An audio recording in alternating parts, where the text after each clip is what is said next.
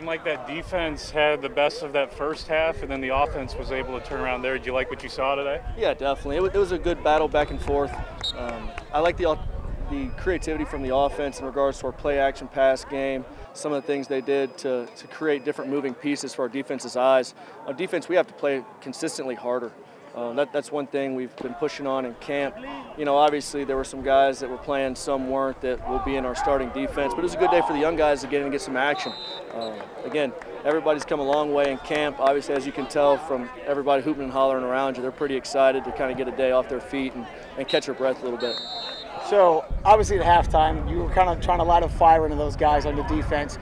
How do you balance, though, the progress you see from the defense and yet the progress you want to see from your offense, since we were still in the midst of a quarterback battle? Yeah, that's definitely one of the most challenging parts as the head coach, and you have to understand that sometimes offense is going to have a good play. Now, my heart's with defense, and we have to be a good defensive football team in this league. Defense helps you win games. We got to be able to stop people. Yeah, at halftime we needed a little bit of an adjustment, and it was good for me to be able to step in and do that, because the nice thing about defense, and we always talk about the continuity, they've heard the same voices. They understand when it's time to go out there and meet up, it means business, and it's time to make an adjustment. Are we still in the midst of a quarterback battle? Yes. Okay. So what'd you like from both of your guys today? I like the way they ran the huddles. You saw some good competitive spirit from both of them. Jacob came in. Again, I think it was pretty much equal, about 50-50. He had some good drives here and there. He's got to do a good job getting the ball out. You know, sometimes in practice, when the quarterback's not live, you get a false sense of timing. We're going to do some drills this week in game prep to make sure he understands when he needs to distribute the football. Jordan came in, and you can see his movement in the pockets extremely. He's got real talent to feel and have vision of the pressure coming, be able to elude that and then make good throws. And then Jordan's had a great attitude. He knows that him and the other guys are in a competition, but nobody's lost pace of they both think they're the starter, and they're both acting as such. Clearly, for the second scrimmage I've seen, you guys do not mind popping pads, right? Your defense likes to hit people. Why was this good to see them go full speed? Because, I mean, you are 6 days away from your opening game of the season. Yeah, it's a physical game. You got to be able to, when you turn on the film, Ray Lewis said it best, you can't hide effort. You can't hide the ability and the want to go and put your pads on somebody and physically impose your will on the opponent. And they had a good time doing it. You know, that's one thing in our culture, in our program. Out-hit, out-hustle is what we live by, and some of that was on display today. Still need more.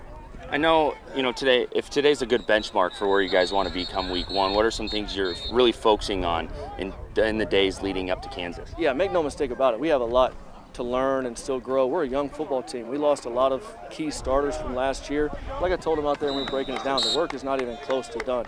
We're not where we want to be yet. Sure, there's been some flashes here and there, but as a consistent overall group, we have to continue to push each other and get better with some situational football, make sure we do a good job in our scripting and put them in those situations to truly operate D&D, field position, all those things you got to understand in a football game. Go ahead. Oh, you go ahead. How good is something like this to, you know, these guys have been grinding for the last few weeks here, get their families out here, some people get to come watch them play, and they really just get a true day of scrimmage. Yeah, it's great because at the end of the day, when the lights come on Saturday, you want to have guys on your football team that embrace the atmosphere and embrace the challenge of, hey, you're the man in the arena. You know, yeah, your family, your friends are out here watching you, but what you put on tape is your product. And I think that'll be really good for us to come in tomorrow and watch the film and be able to point out, hey, great play here, hey, it needs work here. Because, again, you need the ebb and flows from both sides to truly get better. Wide receivers, you guys had a late departure here. You have a lot of receivers that's just kind of been coming up through the program that seems to be the way you guys are going to be going this year. What do you like from the group? Yeah, we've got a deep room. The departures happen. Not even worried about that a bit. Again, you got to focus on who's here and ability to get them better and make big plays. And they caught the ball well today. They did a good job moving the sticks on third down. That was one point of emphasis that we had this week in practice, was winning third downs and being able to move the sticks and maintain possession. And they did a good job of that. We have plenty of talent in the wideout room, and they've been doing a good job getting each other better each day. Tight ends, just seeing the rotation of that's going to be a big thing for you guys this year. Love the tight end group. They're one of our strongest groups on the field. All of them have really good mental capacity to run our whole package. You know, as we sub them in and out to keep them fresh, that's a great thing because you don't lose a beat once one or the other comes in, because they all understand the package. They've all been here a long time, and they're all really good football players. How settled in are you getting for an offensive line group right now? I think we're pretty settled, still moving some pieces here and there just to see who the most cohesive group is, because we have obviously some different bodies out there right now that look different, they play different, they can move the line of scrimmage a little bit. I don't think that'll be solidified yet either. I think we'll still take one more week of eval, and then when we put the roster out, those will be the starters. And defensive line, Darian Smith, just watching him today, how excited he was, especially at the start of that second half, just getting back, making these plays. That seems to be his thing and what we'll see a lot of for him. And the great thing about Darian, he's going to keep getting better. He hasn't been here very long, but as you can tell, he is not only a leader on the field, but he's a strong voice in the huddle.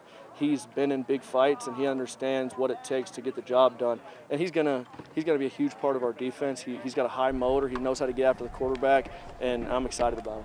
Running backs look pretty good today too. What'd you like out of what you saw from the rushing attack? Again, really love the way we're moving the ball, ground and pound. I think that's what we can be.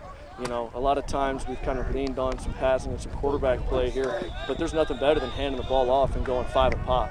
Obviously, again, on the other side of it, is the defensive side, can't allow chunk yardage, can't allow those things. But the running back group is really, really deep. You know, obviously you've got Jacardier, and the young cat Jab does a really good. Jaden Becks does a really good job, and then obviously Connor Lair. You know, when you see him come in, he's so versatile. He can catch the ball out of the backfield. He's got great vision, and he's got power. He's got some real grit to him that you like.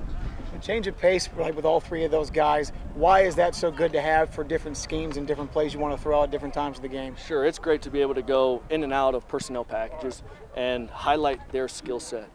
And understanding, as a play caller, Nick does a really good job of understanding who does what best and being able to create matchups that are not good for the defense. First fall camp as a head coach, how is it? How's it been going? I enjoy every single day I came out. I mean, you know, some days are good, some days are bad. You walk off frustrated, but at the end of the day, and like I told the guys, you know, we talk about things bigger than football and being able to, your gifts got you here. A lot of guys on scholarship, even the walk-on guys, you know, you get a chance to come out and play in front of your family on a beautiful day, play the sport you love. It doesn't get much better than that.